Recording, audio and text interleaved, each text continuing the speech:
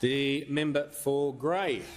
Thank you very much, Mr Speaker. And I'm very pleased to be able to ask the Minister for Industry, Science and Technology to outline to the House how the Morrison government is supporting businesses in growing our science and space sector as part of our plan to build a stronger Australia and create jobs in our local Aussie businesses, particularly as we recovered from the COVID-19 pandemic.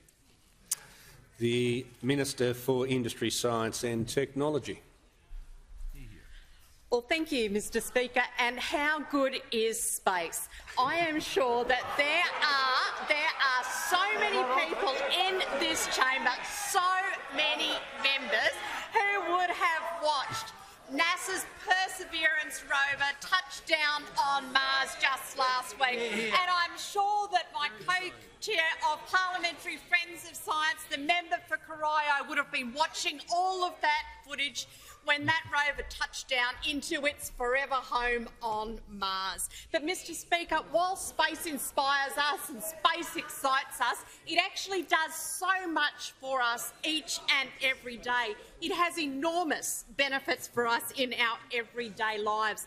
It helps our emergency workers tackle bushfires.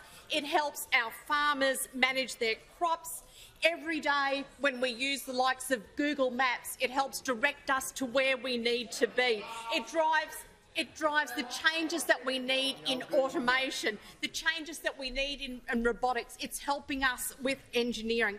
So much of the space sector has flow-on benefits for our industries. Now, we have recently appointed a new head of the Australian Space Agency, Enrico Palermo.